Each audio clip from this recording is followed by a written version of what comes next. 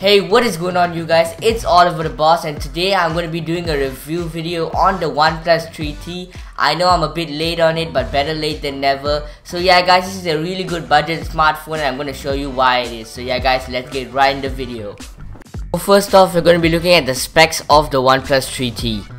Okay, so this phone has a Qualcomm Snapdragon 821 processor, it has an Adreno 530 GPU, it has 6GB of DDR4 RAM, and it has 64GB or 128GB of storage. Right now this is the 128GB model, and also a 3400 mAh non-removable battery. So the OnePlus 3T has a 1080p display and not a 1440p display like the Samsung Galaxy S8.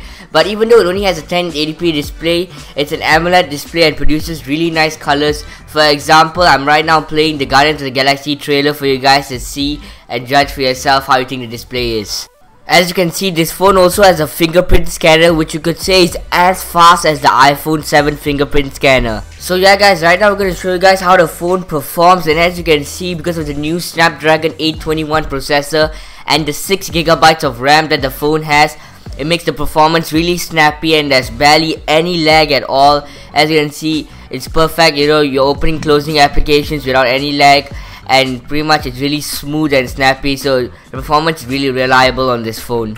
So yeah guys, right now we're going to talk about the battery life on this smartphone, and as you can see, there's a 3400 mAh battery which you can easily get through the day with. And also, if you don't manage to get through the day with that kind of battery life, the charging speed on this phone is practically amazing. It takes about 30 minutes for you to charge a full charge on this phone to be able to use the whole day again. This is pretty much because the OnePlus 3T is using USB-C for charging and is using this new technology called dash charging to make the phone charge faster.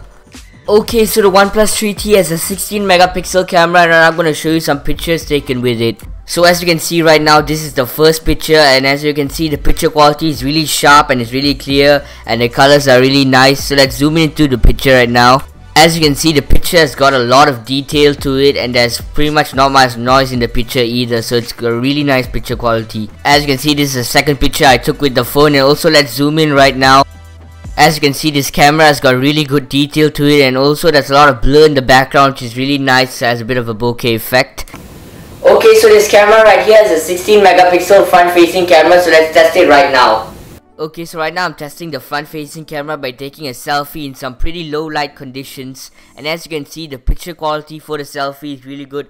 Of course, it's not as good as the back facing camera, even though both of them have the same megapixel number, but for a selfie or something like that, it's pretty good for a front facing camera. As you can see, this is the video quality on the OnePlus 3T right now, and it shoots 4K video. As you can see, the video is really nice and clear. Of course, the video quality is not as good as the iPhone 7 and 7 Plus's video quality, but this is a $400 smartphone you're talking about, and it can shoot 4K video, so what more can you expect from a smartphone like this? Now I'm going to show you guys some neat features that the OnePlus 3T has when you turn the phone off. This pretty much, you can just pretty much draw a V on the phone screen to enable the flashlight, then you can draw an O on the phone screen to enable the camera. As you can see, that's me right there in the background. As you can see, this feature is not perfect, and it took me a few tries sometimes to enable the features, because sometimes the phone didn't recognize when I drew a V or when I drew an O on the screen.